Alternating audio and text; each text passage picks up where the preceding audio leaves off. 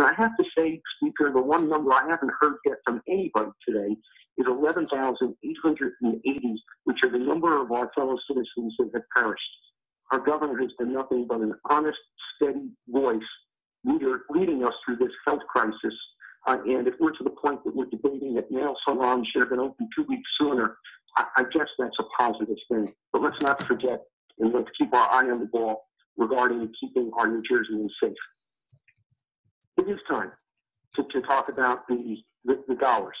And I've heard 4 or 5 of my colleagues talk about the billions and billions of dollars we're getting from the federal government. So let's talk about one thing, and the only thing, and that came from the CARES Act. And New Jersey, based on our population, received $3.4 million. The state of Wyoming, based on their population, received about $2,100 a person compared to New Jersey that got $377 per person. And can you even compare the challenges that that state had versus ours? We are here on this historic call, Speaker, because the federal government hasn't done right by this great state. And that's not disparaging our congressional delegation who's doing everything they can. It's disparaging the leadership on the Senate side and from our president. Now, ironically, that $3.4 billion that we are supposed to get isn't yet certain that it's even going to be a grant. Who knows? When Governor Murphy had to speak out about the injustice of President Trump tear gassing peaceably protesting citizens, who knows whether Mnuchin calls tomorrow and says, you can't use that money as we said we could. But hopefully, Speaker, for this fiscal year, between the unprecedented rainy day fund combined with the dollars that we were able to have in a surplus, plus over $1 billion in cuts and freezes, we don't need to borrow for fiscal 20. Now, I don't want to sound like Game of Thrones, but winter is coming. And for this state, winter is October. We have an 8-month fiscal year about to start with a $5 billion deficit.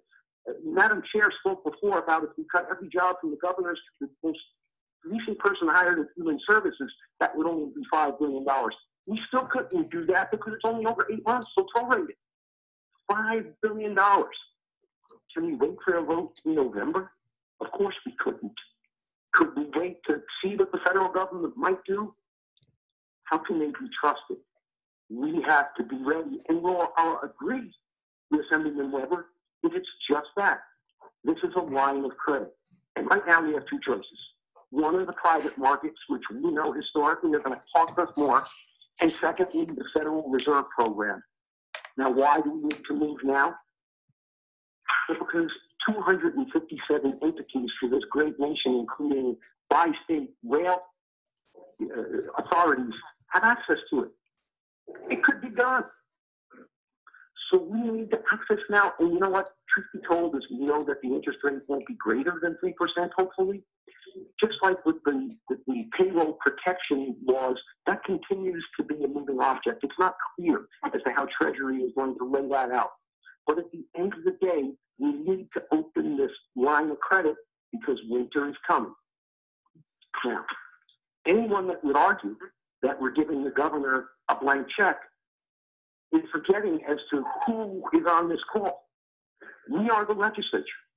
The governor cannot spend a penny, a cent of the dollars that this administration is authorized to draw upon if it is necessary when winter comes without our authority.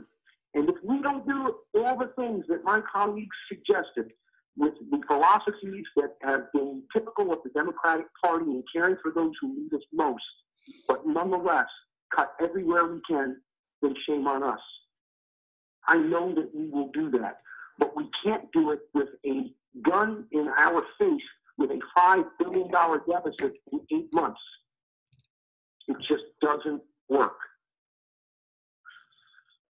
Now, Mr. Speaker, I just want to raise a final point as it relates to our state constitution. And I know you cut them off, and hopefully you won't do that to me because I enjoy defending the room.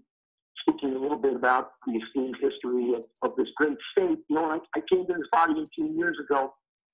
Al Peroni, which many of you will remember, the head of OLS, gave me a book about the Book of Proprietors, which went deeply into the history of the state. And hopefully I found a little wisdom in that book relative to trying to find something that was precedent for what it is that we're going to vote upon today. Back in 1860 was the first piece I found. George McKeon, who would eventually be our governor, was leading the Army of the Potomac, and the state of New Jersey and its legislature was in a financial emergency. I'm going to quote from the legislature back in 1862. Needing an emergency to what requires a massive financial outlay across fiscal years. And that's why they went out and borrowed general obligation bonds.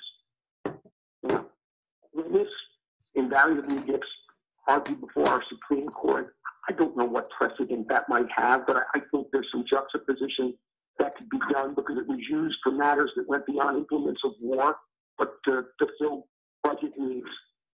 But let's fast forward 70 years to 1932 and the Great Depression, a time when our unemployment was at levels here in this great state similar to what we find them to be today, quite frankly. There was emergency borrowing through general obligations done in 1932. And, quote unquote, it was looked upon with great propriety by the citizens of our state.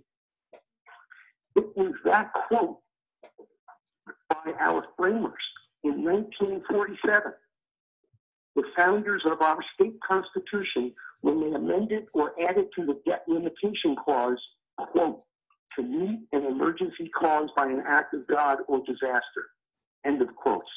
Now, I know all 80 of my colleagues take our obligation, a sacred obligation, to uphold the Constitution. I don't know, and I'm not smart enough to understand what our Supreme Court might or might not do. But I can tell you this, that can't be more direct and profound, having its genesis in a financial crisis similar to this, to meet an emergency caused by an act of God or disaster.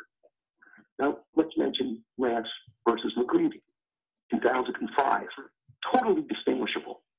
That was an independent authority, the EDA, who was not borrowing general obligation bonds, but rather contract bonds. And the court never at all talked about the debt limitation clause whatsoever. It referenced that being inappropriate based on the appropriation clause, separate and distinct. So although I'm sure that case will be cited, it's misguided as it relates to being applied to the situation before us. It is wholly and completely distinguishable. We are going to, with the imprimatur of this House, and hopefully ultimately the Senate, with the governor moving forward, dealing with the debt limitation clause in the greatest of emergencies that there could be. And I have every confidence that our Supreme Court, the third branch of government, will indeed note what we did was with propriety. Mr. Speaker, I thank you. I compliment you for your leadership. I digress to note that your personal philosophy that I've experienced both when you were a member along serving next to us and now as our leader and speaker has been to be fiscally conservative. I know the budget chair has a very similar disposition, but we've all had to be sober here. Sober in the wake of a disaster, of a making that of no one's fault, but of one that we are left to act with wisdom for those who don't know our names. So with that, Mr. Speaker, I'll proudly vote for this bill.